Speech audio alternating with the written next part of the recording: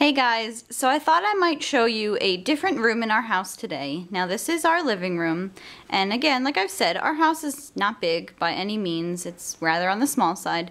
So this is just how I have maximized the amount of space that we do have to be able to store as many things as possible in a small space. So I'm just gonna bring you around the room and show you what we have. First off, this side table next to our sofa, I keep a basket underneath, and it's a nice big basket from Target.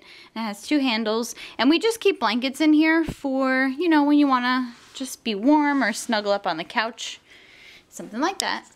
Up top we have a book, candle, coasters, and a lamp. Okay, and in the middle, we never actually got a coffee table since we moved into this house. Look at Evie, she's trying to roll around. So what we just have is this ottoman. It's just a padded poof, and this was from Target a couple years ago. And we may get a coffee table maybe sometime in the future, but honestly having all this open space is so much more effective for us, especially with Evie. And I mean, we don't really actually watch TV in here. We have a TV in the corner, but we don't ever watch it. So this is more just for entertaining or hanging out, playing with Evie. So we just decided to skip a coffee table altogether, and we just use an ottoman. So that saves space, is the point of my rambling. Back here behind our couch, we just tuck away a little travel swing, and it's nice, it fits back in this space, and we don't actually really access that cabinet, so it's fine to keep it there. But on this side, I mean, we honestly don't access this side either, but this is just where the plugs go for the TV, and we drilled a hole in the side of the cabinet so we could plug the power strip into the wall. So behind this couch there's an outlet. So instead of having multiple wires coming out and plugging into that, we just plugged in one power strip and plugged the TV and any other wires into that. So that makes everything look neat and clean. And up on this shelf we have a TV and some frames, some little decor things, and books. And again, I've showed these bookshelves in what was it, my DVD purge video. And what we did was we got bookshelves from Craigslist, and they were really ugly and like dark oak color. And I painted them white and flanked the window with them. And then we just trimmed them out on the bottom and top so that they looked built in, and they add so much more storage and just display space that normally we wouldn't have had. It was just kind of like a box in this room. So moving on to this side, I showed these cabinets, like I said, in the DVD video, but I'll just show you again.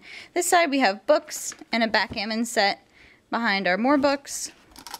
On this side we have the few DVDs that I decided to keep, some books, a frame, and you know, a tiger paw, because why not? It's actually my husband's from really a long time ago. Up top we have some magazines. I collect This Old House and Better Homes and Gardens. Then we just have some books and little decorative things. My milk glass collection, I love that stuff. And more books and some frames. Okay, I gotta move so I don't step on Evie. Okay, moving on to this side of the room. This is a little buffet or sideboard. I'm not really sure what to call it. We actually found it on the side of the road. It was there was an estate sale down the street from my sister, and they were getting rid of a bunch of furniture, I guess, that didn't sell, and they had this out on the curb, and it had a sticker for the trash pickup. So we saw it and I loved it, so we threw it in our car that night and brought it home. And this, you know, everything you see is exactly how we got it. It was painted this creamy white color, and all the knobs were, you know, original to the piece. So we love it, and it adds so much more storage space in our small living room. Up top we have a vintage fan, a vintage radio, a vintage box. Can you tell I like vintage? And also a microphone, some, what's that called?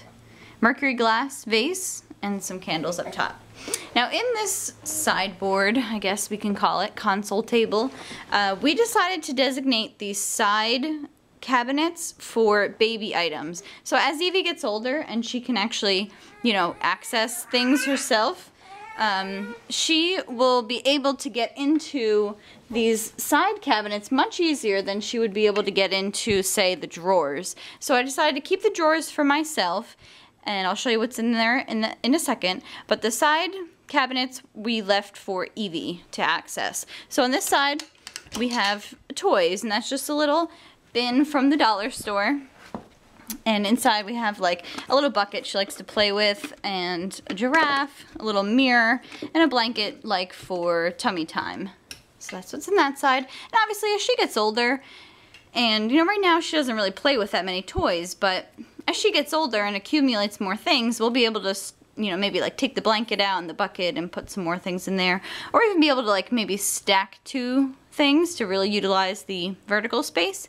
But for now, this is just how we have it because she doesn't really play with all that much. She's only 3.5 months old. And also, I just want to point out that the inside of this cabinet was wood color when we found it. So I just had some paint on hand that happened to just like match almost perfectly. It's just slightly lighter than the actual piece. So I just painted the inside just to kind of like freshen it up so that anything that may possibly like touch her mouth or anything like that, I've already painted the inside, so I don't have to worry about, you know, if it touched the raw wood that could have like had stuff in it, you know. Anyways, that's my little tangent. And that is that side. On the right, this is, for now, it is a diaper station, diaper changing station. And again, as she gets older, this could evolve into just more toy storage. But for now, I have wipes and diapers, extra blankets in the back. That little pink bin was from the Target dollar spot, and right now it has a what's called pack and play sheet, and also underneath there's like extra socks and pacifiers, things like that. Things that, you know, her nursery's upstairs, so if I don't want to go upstairs to change her every time, it's nice to have this right here, and I could just change her quickly downstairs. Now in these middle two drawers, they're a little bit heavier and harder to get into, and that is why I decided to leave these for myself. But what I have inside are all different like decorative items that if I want to be able to like switch things out around the house, I don't have to go down, say, to the basement storage room and like take a big bin down from a shelf. It's just, I feel like if I put things away like that, I'm never going to use them. So these are kind of just, they're not like season specific. Like I have Christmas stuff in the basement, I have fall stuff in the basement, but these are just decorative items that I can use any time of the year that I just like to keep on hand for any time I want to switch something out or just, you know, play around with different surfaces in our house. So that's the top drawer, and the bottom drawer, it's a little bit heavier. Gotta get both hands in there. Okay. I have like, you know, a flower pot back there, also candles, decorative items, vases. We have like more candles and just other decorative items, votives, and just things like that. So that is what is in these two drawers. And the last little item up here, this is a vintage soda crate. So in it we keep our magazines. So these are just ones we get in the mail. Like I said, I do This Old House and Better Homes and Gardens, and these I haven't actually looked at yet. So as soon as I look through those, I'll, you know, add them into my little collection over there.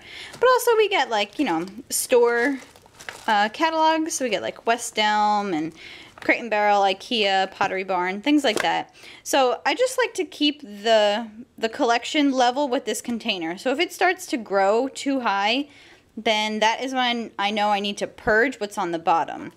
So that is my system for keeping magazines under control. And I really only keep as many as will fit in this section. I might go a little bit higher, but that's it. Unless I get like magazine boxes, which I may do in the future. I just try to keep a little collection because it can get too crazy, and honestly, I don't really look through them. You know, I don't really go back and look through them unless there's something I remember that I liked, or it was like a Christmas thing or a seasonal thing, things like that. And on top, we just keep a little fuzzy blanket. It's really, really soft, so for tummy time, or if Evie's hanging out in her swing and she's fallen asleep or something, I can just, you know, snuggle her a little bit with the blanket, and she absolutely loves it. So that is our living room, and here's my little Evie girl hanging out, having fun. with all this open space that we have on the floor. So thanks for watching, guys. I hope you found that helpful, and I will talk to you later.